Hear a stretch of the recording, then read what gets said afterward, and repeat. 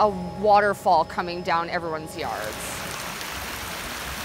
Oh my God. A massive amount of debris came crashing down from Janet Court after a water main break on Thursday morning. Grab your keys, run, you need to move your vehicle, the mountain's coming down. This was all just vegetation and trees, and it was just a waterfall coming over. Now it's almost impossible to see, but if you look to my left, there's two vehicles that got covered when this ground gave way. One of them completely covered in rocks and mud. The water came all the way up to our front door, in our front door, all the way down. Thank goodness we're split level, so all of it was downstairs mainly, not in the front. Our garage is, like, it was a good foot up the garage, and there was so much water in there.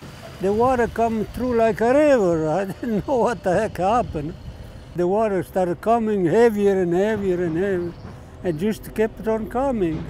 So I just stood watching it. The damage will be, if there will be some in a garden, nothing in a house.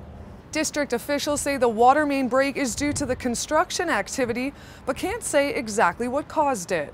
They told us that the city didn't turn off the water when they needed them to.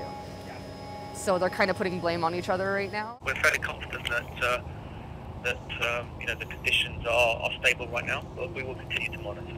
Right now the priority is to get the water main repaired and get that water service restored to the homeowners as soon as possible. The District of Lake Country says they will be assessing how much damage was done because of this water main break. For Castanet News, I'm Elena Kelly in Lake Country.